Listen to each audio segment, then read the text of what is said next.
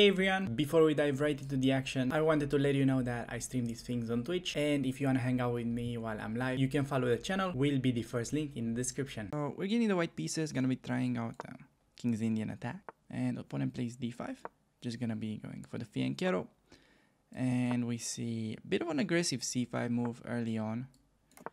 Just gonna continue in normal fashion with short castle. We have an option to enter the Catalan with d4, but that's not really the goal of this series, so for this reason I'm just gonna stick with simple moves, preparing to play knight e2 and breaking with the typical e4. So gonna do exactly that, and from the way my opponent is playing so far, we might actually be getting into super thematic positions if after e4 they castle short. I think that would be actually really nice to get. That's one of the sort of main tabias of the King's Indian attack after we get to push e5. So he goes queen c7, trying to prevent me from going e5. And I think I can just go rook e1 though. Idea to play e5 on the next move, just reinforcing that threat. And on h6, I think I can go for it because knight d7 will be met with queen e2. And this way we can make sure that pawn on e5 is pretty safe. I think same happens on knight g4, just queen e2 and everything is well protected. So yeah, knight g4, I think it's kind of a typical mistake that they're doing, because now big threat to play h3 and the g4 knight remains out of squares. So perhaps they are already forced to do something like f6, which is opening up the position with the king stuck in the middle. I mean, not really stuck, but with the king in the center of the board is definitely not the best idea to open things up. So yeah, I think black already in a pretty tricky position. That's why they were supposed to do knight d7 here, and perhaps leads to more of like typical stuff. Let's say queen e2, castle, we go knight f1, h4, bring the knight towards h2 and g4. That would have been more typical, but instead we get this position and the opponent just goes bishop g5, and honestly I don't see how that will stop me from playing h3 and simply trapping the knight, because bishop takes on d2 can simply be met by bishop takes and the knight remains out of squares. So I'm just gonna go for that, and as simple as that, we managed to win a piece without doing anything special whatsoever. Just doing the fianchetto, pushing e4, preparing e5, and then they're going for this super unnecessary knight g4 move that it's punished by h3, and the knight is literally trapped now. So we're gonna be winning a piece, and from this point it's all about trying to exchange all the pieces, getting to an endgame where we just win by default pretty much. And this is actually a pretty funny try, saying that okay, I lose the piece, but at least I get the open h file. And that is sometimes like a pretty good idea, but unfortunately for my opponent, I don't think it's gonna be good enough.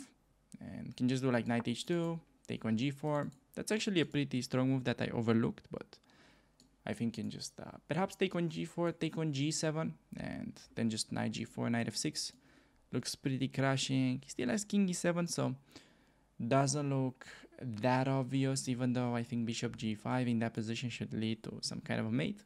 I could obviously go for the simple queen d1 move, and I think that's what you should normally play in general. No need to go for these risky adventures. So we'll just try to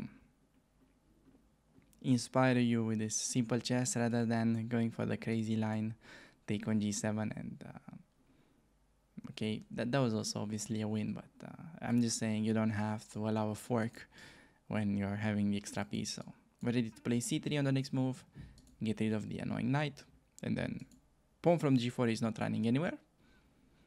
And this way opponent gets no active counterplay whatsoever, so just gonna get rid of the knight. Gonna be collecting next. I think knight c6 like only move, because knight b5 we can play a4 and the knight is trapped. Once again, would be funny to trap both knights in a single game.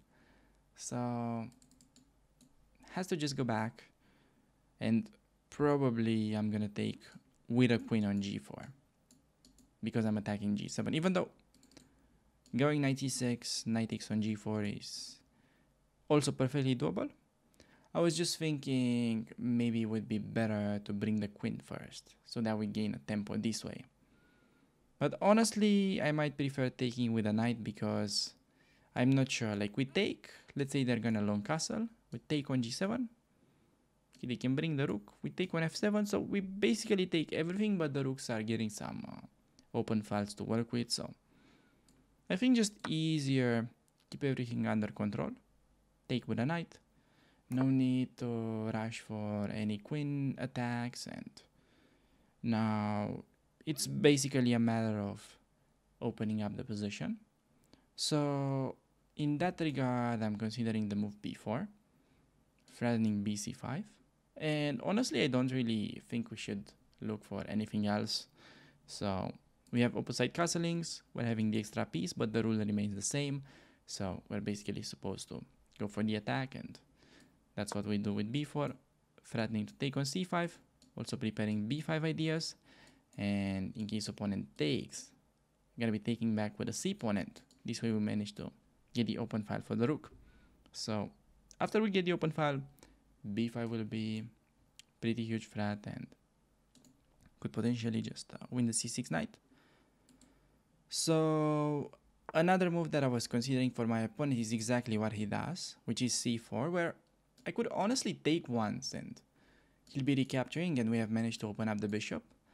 But also his rook will potentially activate, so I'm actually not sure we prefer to take in this case, even though I said we need to open up the position. We would really like to open things up without, also activating opponent's pieces. So for this reason, I'm like really inclined to do something like d4.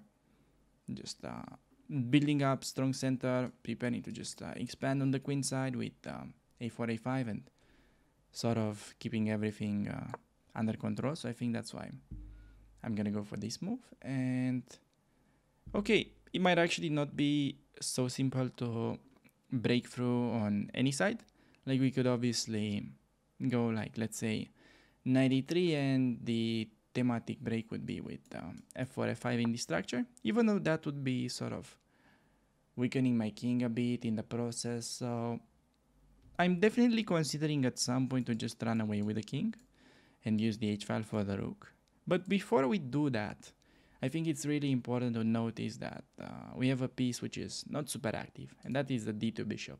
So it's not like terribly placed, but it can definitely be improved. And I think a better square would be on f4. And the bishop on f4 is really nicely placed because it's also preparing to meet f6 with pawn takes, attacking the enemy queen, and also it's just nicer there, keeping also ideas for the queen to develop. He plays queen d8. My guess is that opponent could be preparing g5 ideas, so need to watch out for that, because knight e3 would be a typical maneuver in the structure, but then that may allow g5 and bishop is potentially getting trapped. So in order to deal with that, I could play the simple queen d2 move, and we're just stopping g5 idea. And if he really tries to get into it like this, could have gone like bishop g5 directly myself. So instead he plays knight d7, preparing to get it to f5, I would assume, or maybe even to g6. So I think basically here we could start initiating some more trades, like simply playing bishop g5, pinning my opponent, and when he unpins, I think he can just take the knight, and this way we also manage to do something that's like really important for our game strategy when we're having the extra piece. We're trading, and now the next step would be to, I would say, trade the rooks on the h-file. So we could either play bishop f3, king g2, and then rook h1, and swap everything on the a-file. Or could also go king f1, king e2, and then do that. Could also play f4, king f2, and then go rook h1. I think I like the f4 plan best, just because it's less time consuming, and it's also improving the situation in the center quite a bit. And yeah, we can just play king f2 next, bring the rook over to h1, and the plan would be to trade everything. Opponent tries to activate the bishop, which is pretty good idea, understandable, but it's not really gonna help since he's down too much material at this point. So simple plan, gonna go rook h1 and just trade everything. In case he avoids the trade, we always get the outpost on h7, so it's not really a choice for my opponent. I mean, it is, but it's not a good choice. So could go rook h1. I guess he wants g5, but that would actually weaken the f6 square. So I think after we get the knight to f6, it should be definitely a step into the right direction. So could take immediately, but then he can simply recapture, perhaps recapture with a rook, even better.